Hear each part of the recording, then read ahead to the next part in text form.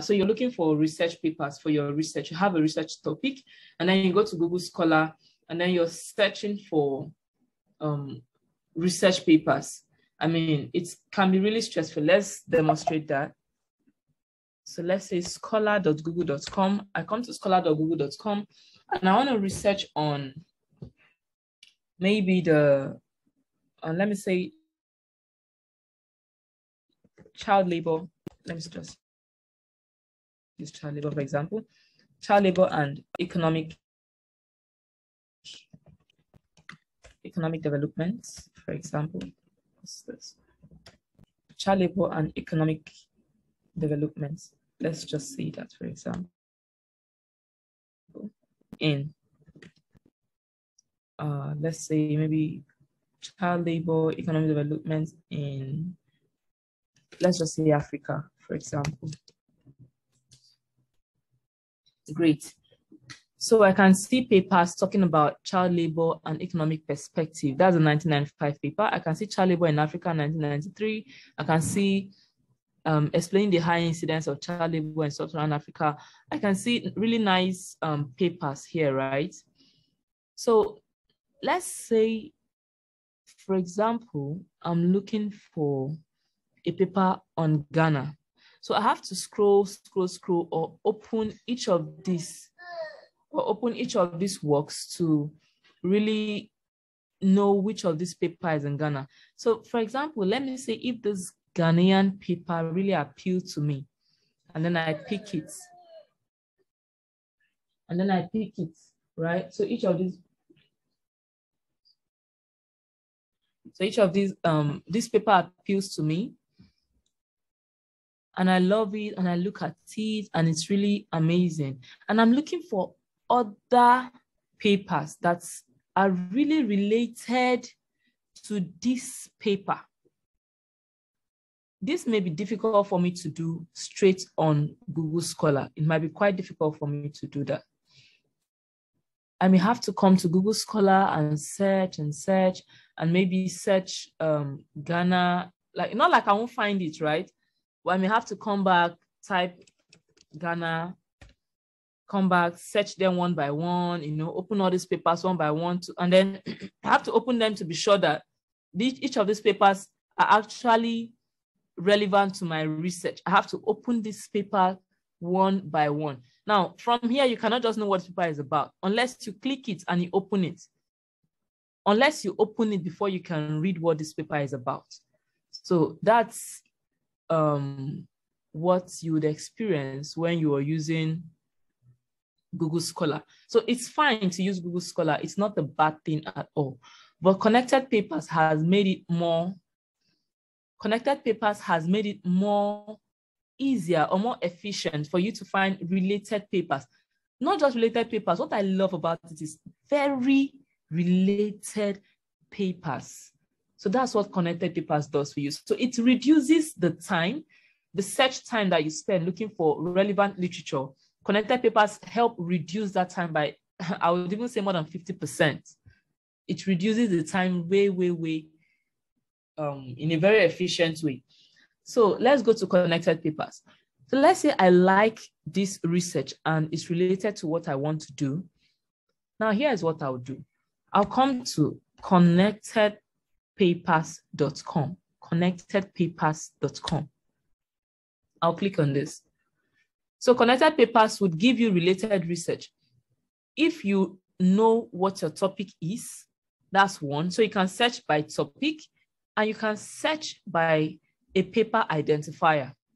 So what do we mean by paper identifier? We mean the DOI of the paper. So if you look at this paper, this is the identifier.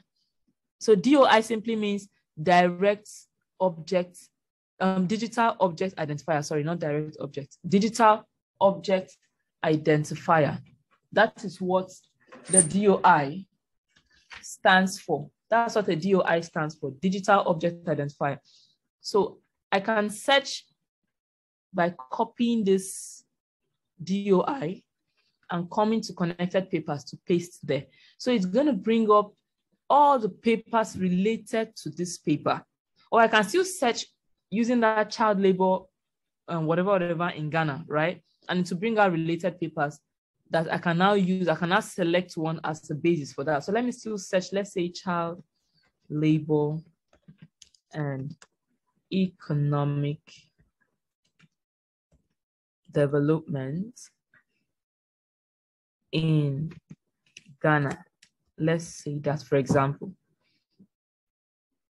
So it's going to bring up papers. It will suggest papers.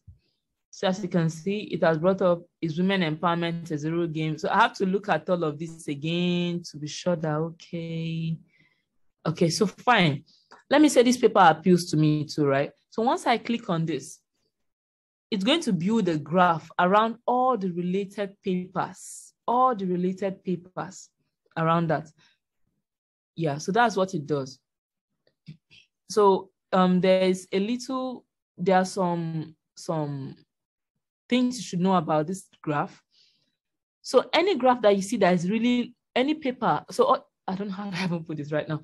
So all these papers this is a paper I selected, this paper here, Owusu 2008, this is the paper. Now it has linked different papers to it. The bigger this node, so all those big circles you see here are called nodes. So the larger the nodes, it means the more citation that paper has. For example, look at this very large node here. Look at it here. The paper by Yang 2004. This paper has more citation. Okay, not Yang, rather. Fulton 2004.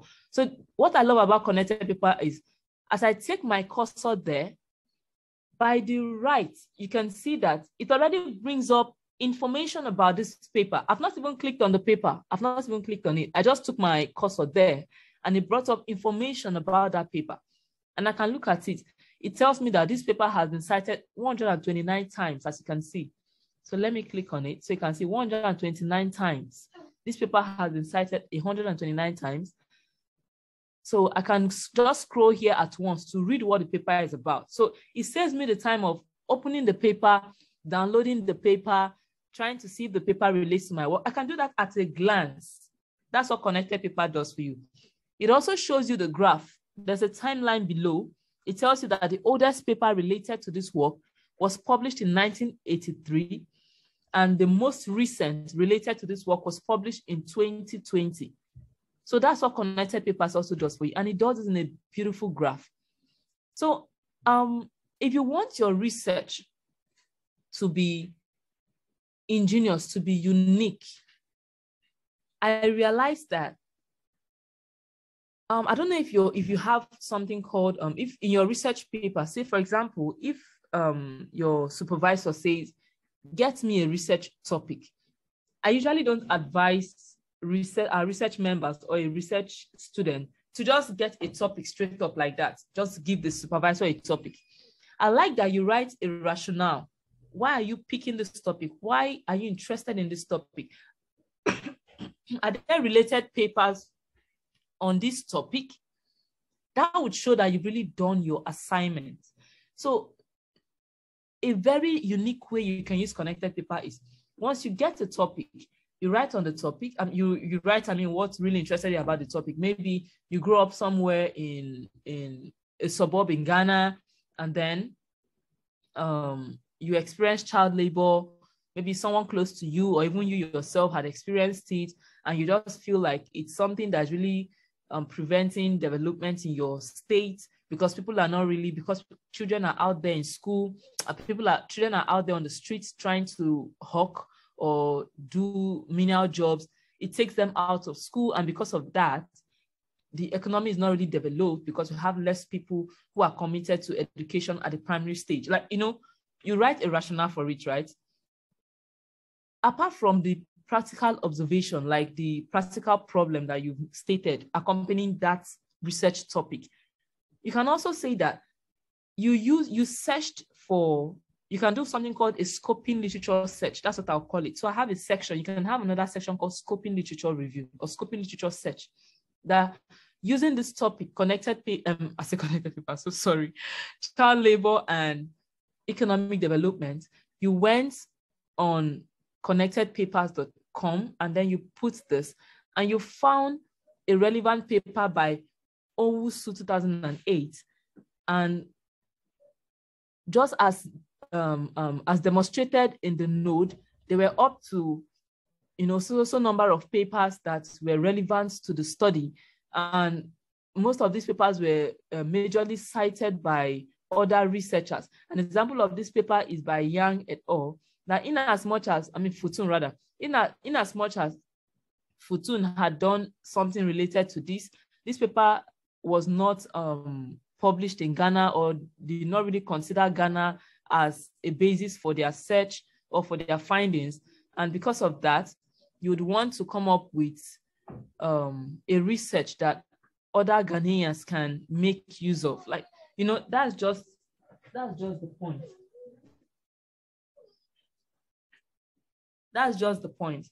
So that's something you can do. And I mean, this would really, I'm very sure that some of our supervisors don't even know what connected papers is, but somehow doing that just gives you, that kind of star girl, star boy kind of feel that comes with knowing that, oh, you're the only person that that did this, right? So other people are just bringing research topics, but you are bringing not just the topic, you're also showing the rationale for the topic. And you're also showing that you've done your assignments, you've done your homework, you've done a good work. So somehow it places you at a very positive pedestal in the supervisor's mind. Like it gives you that edge above others. So, and that's something that, the research world is really competitive. The research world is really, really competitive. So if you want something that after your studies, you want supervisors to recommend you for maybe teaching positions, maybe learning positions in your universities, then this is something, you need to go a step further. I always advocate for that. Go a step further, do something different. Show that you can, you can really research outside what is being taught in the classrooms. So that's something Academic Hive is also trying to bring to members. We want to make sure that members can demonstrate ingenious research skills. Members can show that they are really unique and they are really researchers by every sense of the word. So connected papers also have, by the right-hand side, it shows you other relevant papers by the right-hand side here. You can see other relevant papers here as well. So with this, you can pick papers that are really you find interesting or related. So let's say, for example, if you're scrolling through here and then you see a paper said determinants of child labor practices in Ghana. This is an interesting paper, and it's in 2018. Once you click on it, by the right-hand side, it's going to show you what the paper is all about. So you don't need to download the paper. You don't need to open the paper. That's what I don't love about it. So at a glance, I can do everything I need to do. I can just check papers that are relevant at a glance without me opening multiple tabs and checking. No, I can do everything at a glance. So that's the beautiful part of connected papers. That's how it works. And we just thought that we should bring this to, we should just train on this so that people can get to really know more about it. Yeah, so that's how we searched using, a topic. So there's a DOI I had gotten already. So let's try to search using the DOI. So I come back to the search and then I paste the DOI. The moment I paste the DOI, this paper appears. Let me go back to the real connected paper search again. Now this is the search bar. The moment I paste this DOI here, you can see that the paper automatically pops up. Then I click on it. So it will ask me to wait for a while, and then it starts building my graph. It starts building the graph. It's really an amazing tool for literature search. It's an amazing tool. So once we start learning systematic review, you will see that you can introduce connected paper in your systematic review. You can introduce it actually. So it's building the graph. It's building the graph of related papers around that paper. So that's the graph it's building. Papers around that paper. So this is it. This is a paper by Ray. Where's the paper again? Determinants of child labor. Okay, that's Ray 2002. Ray 2002. Where's, oh, great, fine. Here's the paper, Ray 2002. So we can see much about it here. There are other related papers as you can see here. If we pick this, we can still read about it here. If we pick this paper, we can still read about it here. So you can see everything at a glance. Everything. And now look at, let me show you why I really love this connected paper thing. So it may not just be about Ghana, but just notice I'm going to be hovering my cursor around this. You see that almost everything is child labor, child labor. Okay, see, what's the effect of child labor on learning? Evidence from Ghana. Trade-off between child labor and human capital formation. Child labor in Côte d'Ivoire. Child labor, like you can see that everything here is just child labor, child labor. I mean, it saves you time. That's the point. It saves you time during your literature search. It saves you a whole lot of time. So we encourage you to make use of apps like this. People are building more apps. Researchers are coming up with things that are interesting. Please, let's make use of them to enhance our research skill. Did you find this video helpful? Then subscribe to this YouTube channel and comment, just say something in the comment section to let me know that you enjoyed this video and you inspire me to do more. Thank you.